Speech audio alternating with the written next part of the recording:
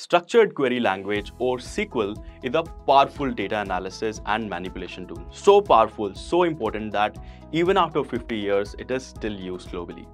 And not just that, a study conducted on 25,000 data tech job advertisements found that SQL as a skill is asked more often than even Python or Hadoop. So to crack an interview in the field of data tech, SQL is a must-have skill. And by the way, we have already created this free SQL course for you to get started with. Do check it out, the link is in the description. Now, to gain practical experience in SQL, real-world projects are very much essential. And in this video, we'll talk about our top 10 SQL projects. These projects are a must-have in your portfolio and should be there on your resume as well. So let's begin.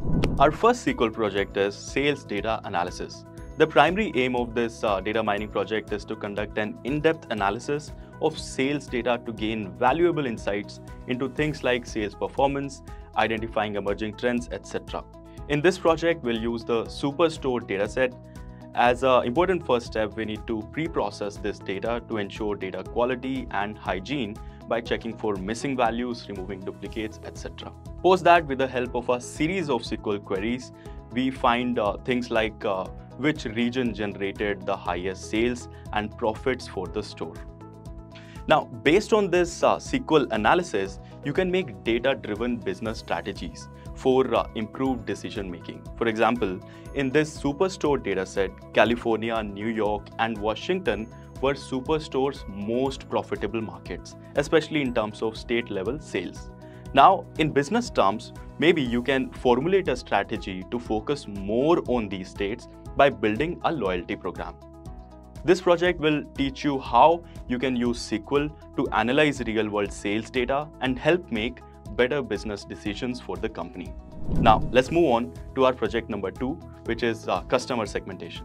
The primary aim of a customer segmentation project is to categorize customers into distinct segments using data analysis. This involves understanding unique characteristics like age, location, purchasing pattern, and even browsing behaviors. For this project, we'll delve into the dataset of an OTT platform called Codeflix.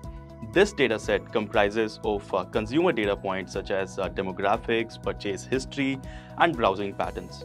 Before diving into the analysis, it's imperative to pre-process the data first. Then, using a series of SQL queries, we'll aggregate and then summarize this data.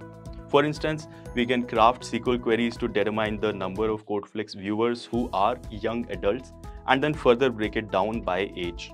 By analyzing the dataset, you will gain proficiency in understanding distinct customer segments based on a whole bunch of factors like demographics, interests, purchasing behavior, etc. And then you use this to make informed decisions. For example, if the analysis reveals a significant segment of the audience to be young adults, Codeflix might consider producing more content catering to this young segment of audience. Now, let's move on to our third project. The primary goal of the fraud detection project is to utilize SQL queries to identify anomalies and potential fraud in transactions data. The dataset used for this project consists of transactional data, encompassing transaction amounts, timestamps, and user information. Data preprocessing here includes removing duplicate entries, handling missing values, and standardizing data formats. Now, to perform effective fraud detection, a variety of SQL queries are to be deployed for aggregating transactional data, detecting outliers.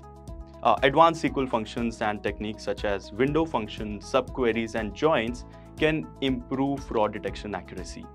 The analysis yields valuable insights and findings such as identifying transactions with unusually high or low amounts, detecting patterns of suspicious activities, and pinpointing potential fraudulent accounts or behaviors. Furthermore, businesses can utilize the analysis to identify system vulnerabilities and implement proactive measures to prevent frauds in the future. The fourth project on our list is inventory management. This analysis is crucial for businesses such as retail stores, departmental stores, etc., to effectively manage their inventory that they carry within their stores. The primary goal is to optimize supply chain operations, thereby reducing the overall costs. For this project, we'll be using a specific dataset that includes essential inventory details like product names, quantities, prices, and the reorder points for the specific products. The first step, as we know by now, is to pre-process this data. Then we'll employ a series of SQL queries to analyze the inventory. We'll calculate stock levels, identify products with low inventory, and determine reorder points based on historical sales data. We'll also track inventory turnover and generate reports that summarizes key inventory metrics and highlight products that need immediate attention. The outcome of this project is a robust inventory management system that helps businesses maintain optimal stock levels of various products. It prevents scenarios of overstocking as well as understocking. You can also identify which products need to be reordered immediately, spot any duplicate items, and align the business's sales goals. The fifth project on our list is the Website Analytics project.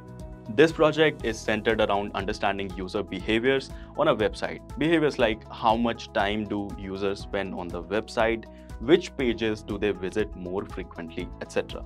For this project, we'll be using a dataset from a song's website. This dataset includes user-specific information such as location, device type, user behavior like songs they listen to, time spent on the site, actions taken, and traffic sources. The first step again is to clean this data and pre-process it. Then we'll employ a variety of SQL queries to extract meaningful insights like using an aggregation query to find the most listened to songs or calculate the average time a user spends on a page using SQL average function. From these queries, we can delve valuable insights such as most popular artists based on the number of users who listen to their songs or most played songs on the website. These insights then could be translated into a business requirement wherein we promote the most popular artist heavily or focus on creating more music that aligns with the most played songs genre. Now let's move on to our next project, and this is your clue for guessing it what it is. Indeed, our next project is the movie recommendation system. The goal here is to delve into our users' movie watching patterns and based on that provide personalized movie suggestions to our audience. This enhances the user's movie watching experience and make it enjoyable. We'll be working with a dataset that includes elements like movie IDs, user IDs, ratings, movie genres, and timestamps of ratings. Prior to diving into the dataset, what do we have to do? We have to pre-process the data. The SQL queries here may involve aggregating ratings, creating similarity scores between movies and users, identifying top rated or similar movies through the SQL queries. This recommendation system can identify popular movies, genres with high user ratings, and movies frequently watched together. These insights can help movie platforms understand user preferences, improve their movie catalog, and provide tailored recommendations to their audience. At this point, let's jump into the next project, which is social media analysis. So our seventh project is to deep dive into social media analysis. The goal here is to leverage SQL to dissect user behavior, identify trending discussions, and spot emerging trends on various social media platforms. We'll be working with this particular dataset. It comprises user-generated content such as posts, comments, and likes from a specific social media platform. The first step involves data pre-processing, removing duplicate entries, handling missing data, and cleaning up the text data to ensure accuracy. We then employ SQL queries to track user interactions, identify influencers within the larger network, calculate engagement metrics, analyze sentiment, and pinpoint popular topics that are being discussed. The insights enable us to identify top-performing posts, gauge user sentiment towards specific brands or topics, identify key influencers, and uncover emerging trends. Companies' social media strategy can depend very heavily on this to recommend the type of content that would yield higher engagement rates for them.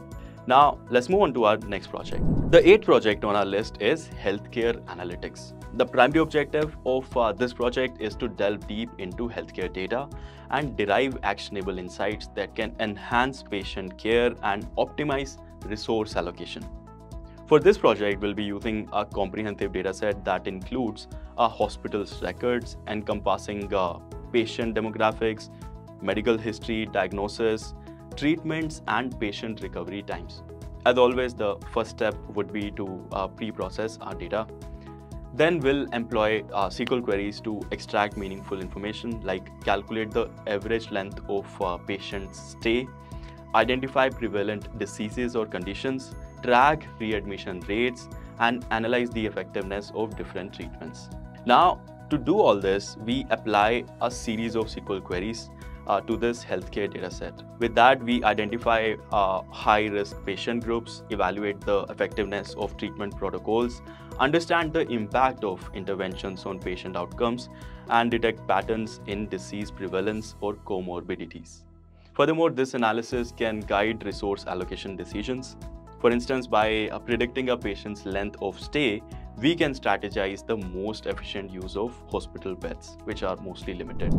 Our next project is sentiment analysis, which is a powerful tool for understanding public sentiment towards a product, service, or a company through the analysis of customer reviews or social media comments. In this project, we'll be using the Yelp reviews as our dataset, classifying them as positives and negatives. The dataset we work with is primarily text-based and requires pre-processing such as removing special characters, tokenizing, and normalizing the text to prepare it for analysis. Then we leverage SQL queries to perform the sentiment analysis and filter reviews based on specific criteria, or calculate sentiment scores using sentiment analysis algorithms or lexicons. You could also group reviews by sentiment and generate summary statistics to better understand the data. The insights derived from sentiment analysis are vast and impactful.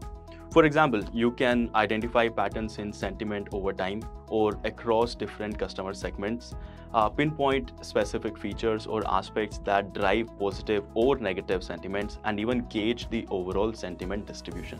These insights can be used for informed product improvements, tailor marketing strategies, or understand customer opinions more deeply.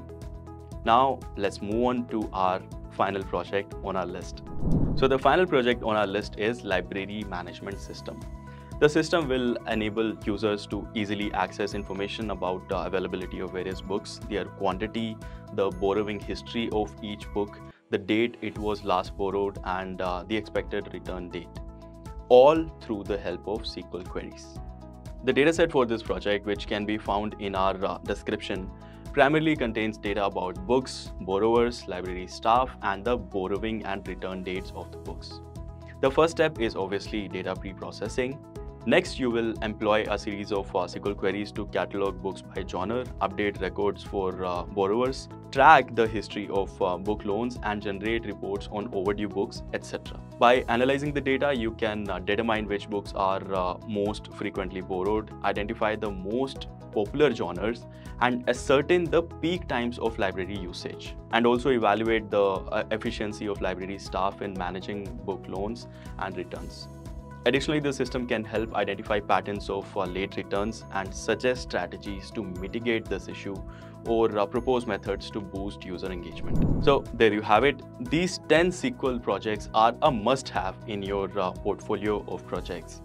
And in case you have more projects as suggestions, do let us know in the comment section below for everyone's benefit. And please do not forget to subscribe to our channel for more interesting data tech content. See you in the next video. Bye.